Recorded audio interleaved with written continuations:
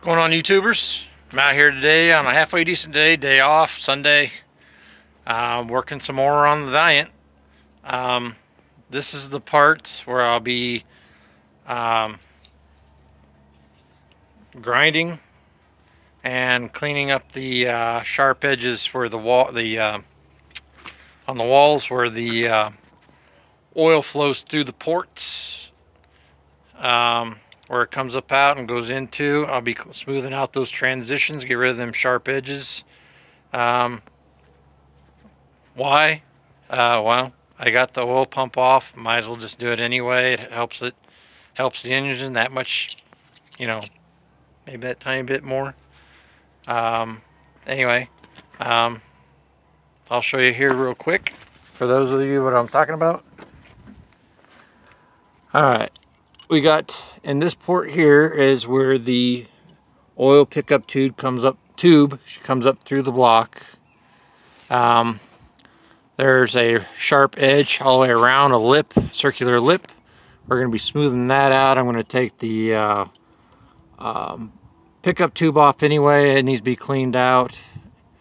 And then up top here, there's nothing in this port here. This is plugged off. I don't even know why they even made that. They should have just kept it solid instead of having that hole over there. But anyway, I've never seen any of the oil pumps use this side. But anyway, these two up here, there's a port inside here and over here in the corner, and a port over here in this corner, and they got sharp edges. I'm going to be smoothing them out. So I'm going to be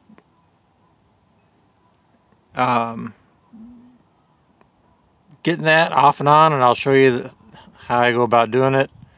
I won't be able to videotape me working on it because I don't have a tripod yet, and you probably don't want to watch me for like 5-10 minutes or something like that just grinding away. So anyway, okay, so I don't know if you can see this or not. Up in there, I got too much of a glare on the back of the...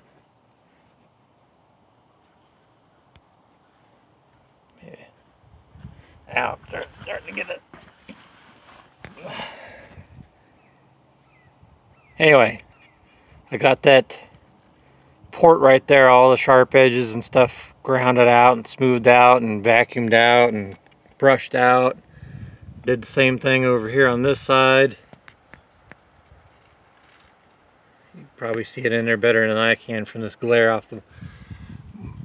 Anyway, that's it for this video. We're almost done with this series of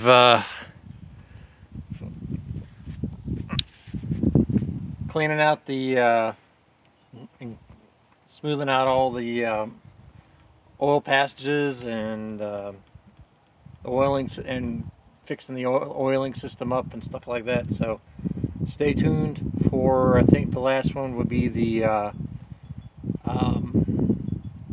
last part of the series would be the oil pan, the windage tray. So till next time.